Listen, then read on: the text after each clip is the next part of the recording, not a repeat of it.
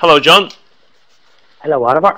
Yeah, today we're going to talk about the coronavirus. It's something that's gripped the whole world, and it's gripped the Irish people very much as well. I think the only good thing that came from the coronavirus was we don't hear anything more about climate change.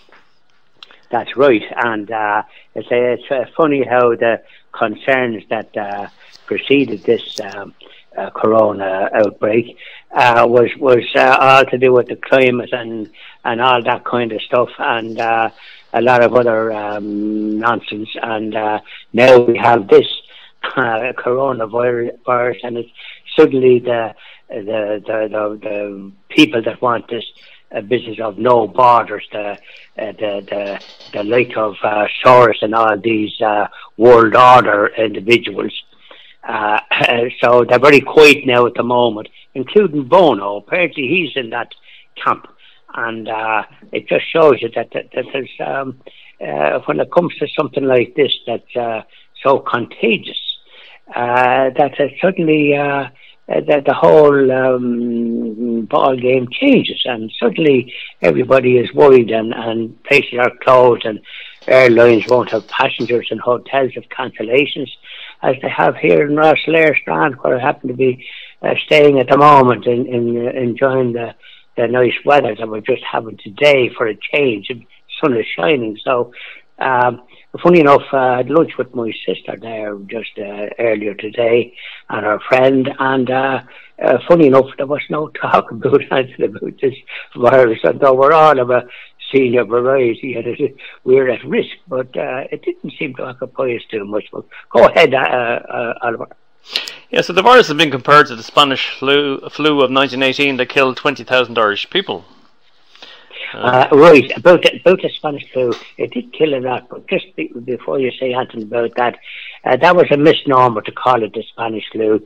It was Spain that was neutral, and when they had this outbreak caused by the influx of people that had the virus, that had this flu business, because it had been started in the trenches in the First World War with the terrible conditions that we're in, and it spread rapidly in the US and Europe and Asia and all over the place. And really, Spain was the only one that reported it, because they didn't have this clampdown and that kind of news, because the Allies they didn't want to let the Germans know, but the Germans suffered from it as well. So they suppressed the news that time, but they can't do it this time because of the advent of the internet and the widespread media sort of approach. So they can't hide anything now. It seems pretty drastic, John, to close down the whole country, and the shops, the pubs, and everything. Well, it is very drastic, and as a matter of fact, it just occurs to me that you can take steps to sort of be prudent and don't take unnecessary risks, because they say older folk, and they classify them as anyone over 60, but some are a bit more than that, and so if you're 60, suddenly you might be quarantined. Now, no matter what age you are, but particularly when you've served your time in the workplace, you want to get out and about. You don't want to be suddenly trapped in your house, according to the advice that these so-called, they call themselves experts, but experts, doctors differ and patients don't. Experts don't always have the thing right.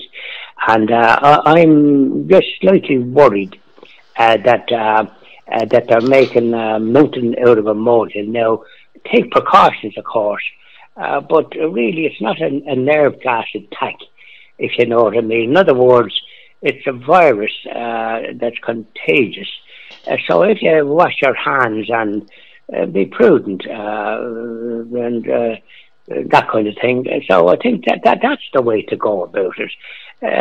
Maybe travelling on planes where people were probably checked. I know they checked for in case you're a terrorist, but now they might want to check to see have you got are you healthy? Have you got maybe hopefully you haven't got the virus, because apparently somebody flew on the plane in the US and they had gone for a test, and when they were on the plane they got a text to say that they were positive, and that person shouldn't have travelled So this is the sort of thing that those ones that maybe have some kind of colds or whatever to get that worries them. Well, then if they get tested and then they maybe just have a cold, well, then they needn't worry. But then if they have this thing, then they can take steps then, I suppose, for it to be dealt with. They have to be isolated.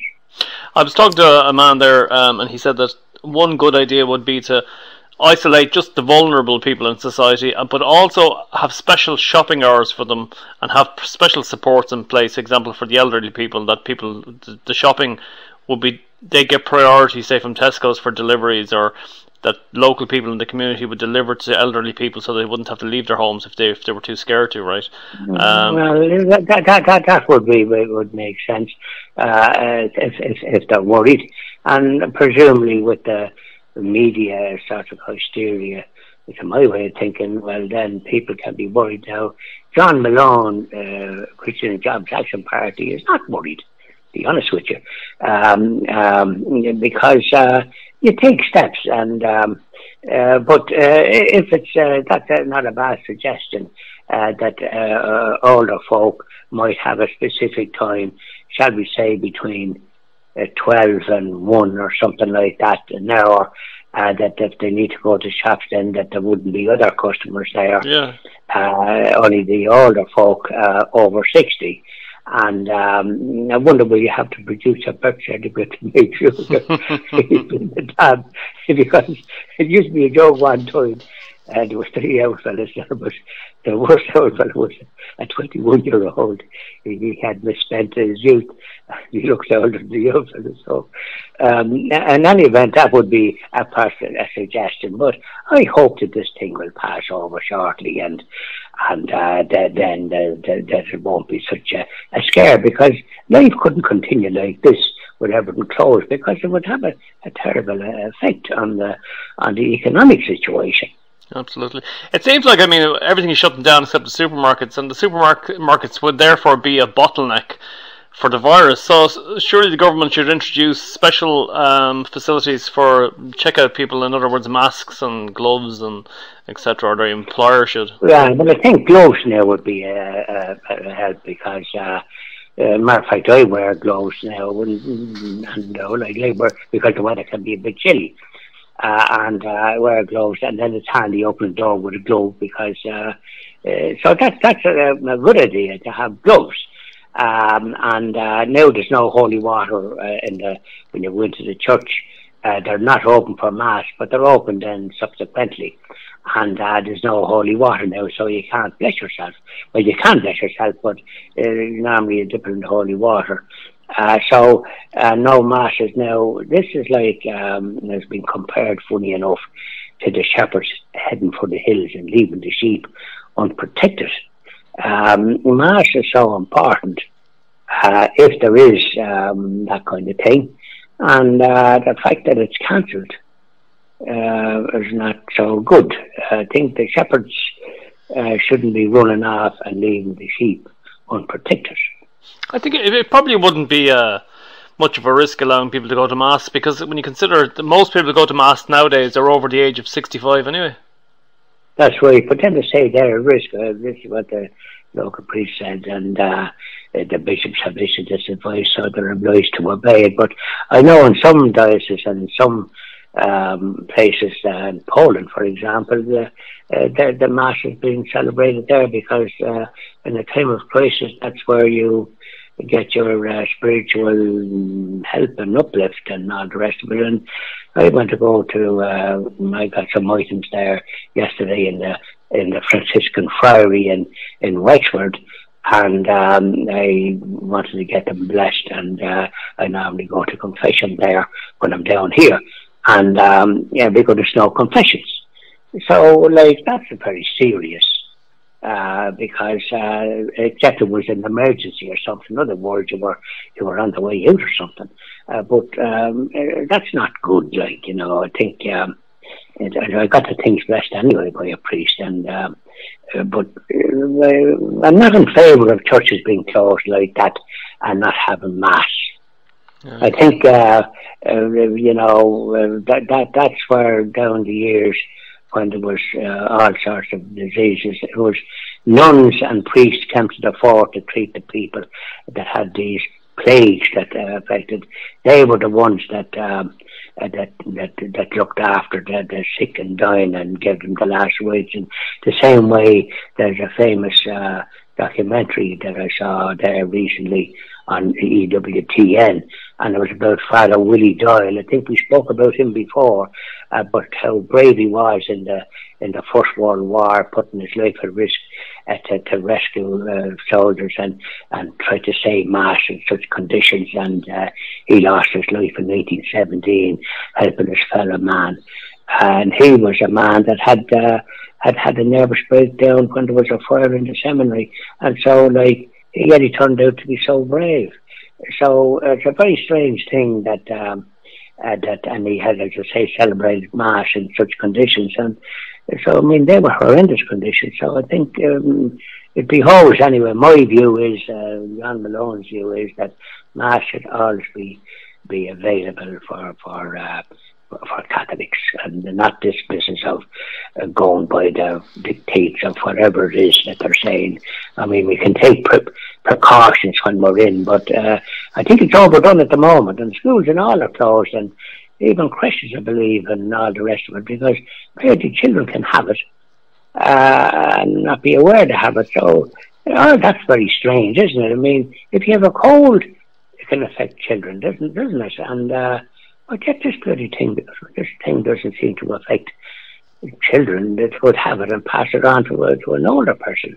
And this is what they say, so it's all very suspect in some ways, to my way of thinking. Go ahead.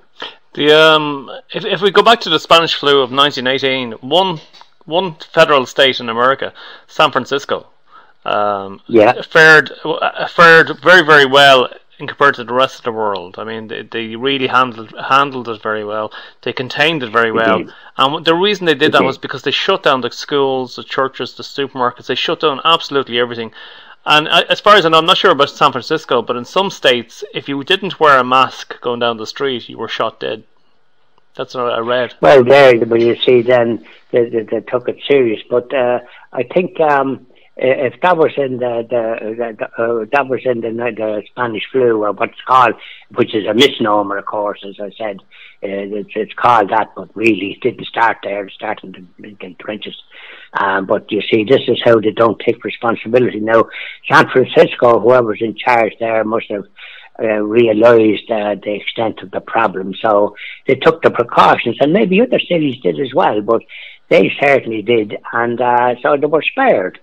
So precautions could be taken, but the fact that the authorities at the time didn't admit that this problem existed, because they were fighting this war, this unwinnable war. So that was the problem there. So it's an unnatural problem that occurred in during that time. We've had about almost 20 years now of viruses. We had SARS in 2003. We had pig flu, swine flu in 2009. We had MERS in 2012, and then we had another scare. Yeah, and then we had another scare in 2016 when the coronavirus was found in bats. Surely, given the amount of scares we've had over 20 years, the Irish government should have planned for this. After all, our Taoiseach is a GP, and he should have known better. Well, you see, that's the thing, I suppose. Like those other ones that you've just mentioned, I think they were able to be dealt with or something, or else they weren't as bad. But this business of bats appears to be something of a fetish in China. Now, it doesn't bode well for what their habits are when this sort of thing is involved in food. And obviously, if you indulge in that type of thing, you're liable to catch something, aren't you? Because you just that's a kind of a crazy way to be living in China, to be doing what they're doing with bats. Yeah, but the point I'm making, John, is that the Irish government and all governments around the world had plenty warning that a pandemic could strike, and that we've had 3 serious scares, and yet our government didn't make any preparations for in the event of a pandemic. For example, people are now going online to buy their gloves, their mask, and their hand sanitizer. The least the government could do is they spent millions on equality, millions on abortion referendums. They didn't spend any money on masks, and any decent government would surely send out a set of masks to each household when something like this happens. But yet, nothing has been sent to anybody. Well, the fellow says that they could have done a bit more, they could do more than what they've done, considering, as you rightly said, they spent millions on referendums. Actually, 3 referendums because they abolished them.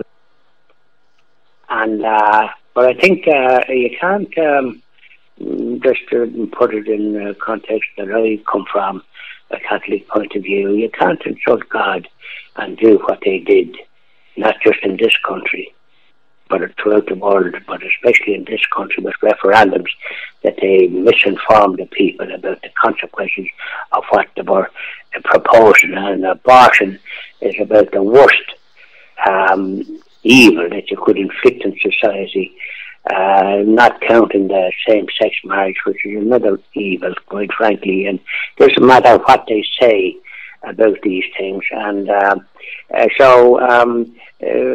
God can't be just people can't do things like that. Governments can't do it, inflicted on people, and people voting for it in this country. So we really, I don't know of any other country that actually voted for it. Any other one that had a referendum voted against these things.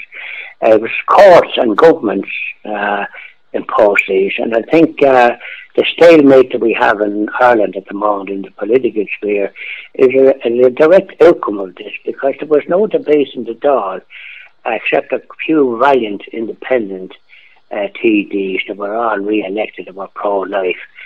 But these ones that voted and kept quiet instead of opposing these things, these opposition parties being involved in pain. Now we have a stalemate in the political situation, and we have a government that was trounced. Well, they wasn't trounced fully, but they had 35 seats, and they're still in charge, the ones that impose these things. So this is payback time, I think. And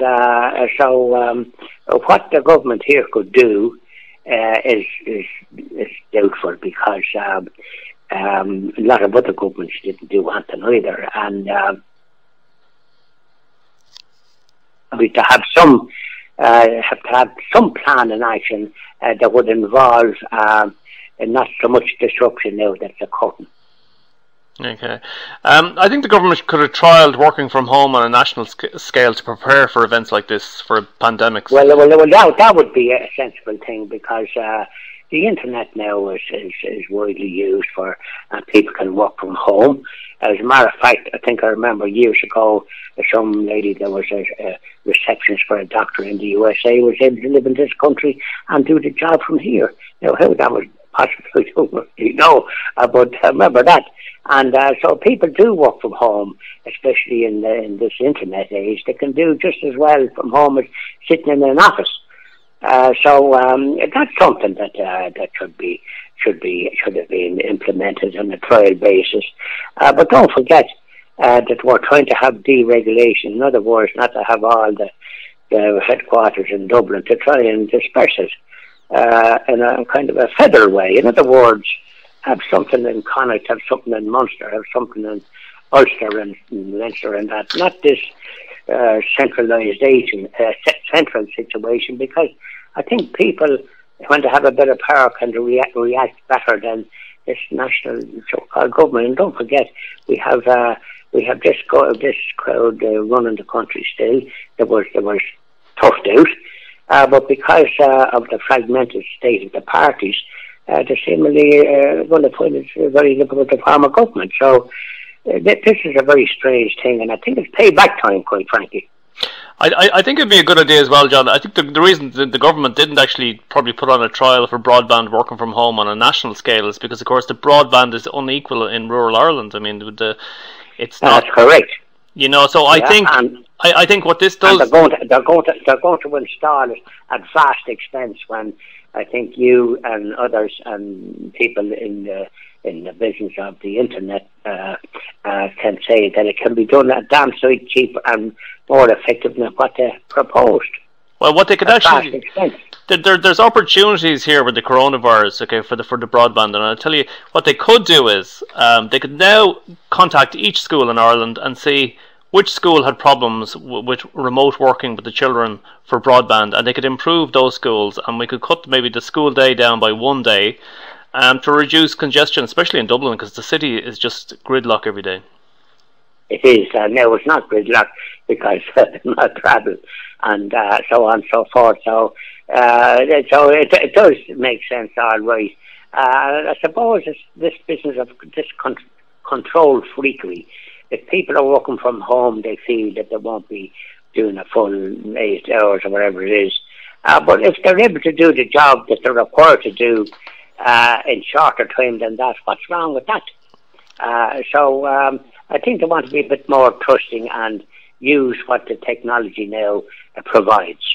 Well, you see, the thing about it is, for most people, they would save an hour and a half each way. The gridlock is so bad now, right, that you would save 3 hours a day by not going on the bus or the train, by staying at home. Correct. And you're just sitting in traffic and giving yourself a start in your life, maybe, but getting kind of annoyed at a no move.